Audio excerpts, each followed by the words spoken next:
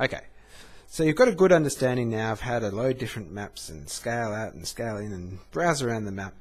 But I bet you're thinking, well, that's all great, but what if I know the name of a place, but I don't actually know where it is or how to get to it? Well, there's a simple solution for this, and it's a matter of simply going to the menu and selecting Find Place. And all you have to do is type it in. Now, to bring up the keyboard, all you have to do is press this KBD button right here, and that'll bring up a keyboard.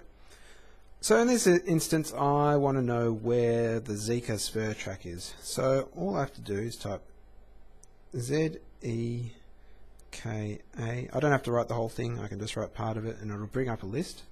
So now all I do, once I've typed that, I press this double line and an arrow button, and that should find the words with Zika in it. And here it is, Zika spur track. And bang, up it comes.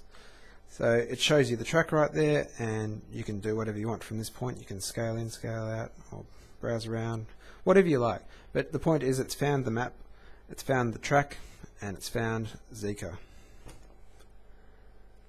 So the other handy feature in this option is to, if you go to the menu button and you go Find Place,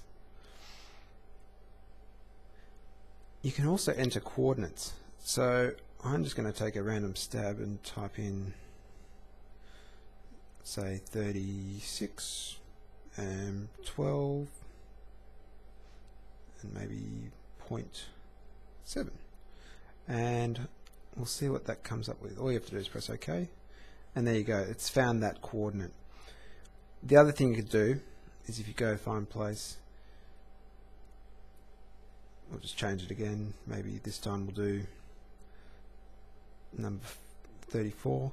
You could go Create Mark, and that's the same as a waypoint. I'll go in further depth than that later, but if you press OK, you can see it's created a mark or a waypoint at that exact coordinate.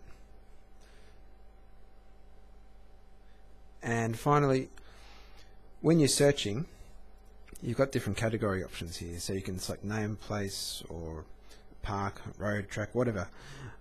You can even search different towns or even a suburb, for example. So in this instance, I'll type and go find, and there's Monavale in New South Wales. So there it is. So it's a really handy feature in terms of finding a place and knowing how to get there. So I'll just send us back home, get a GPS lock, and zoom out.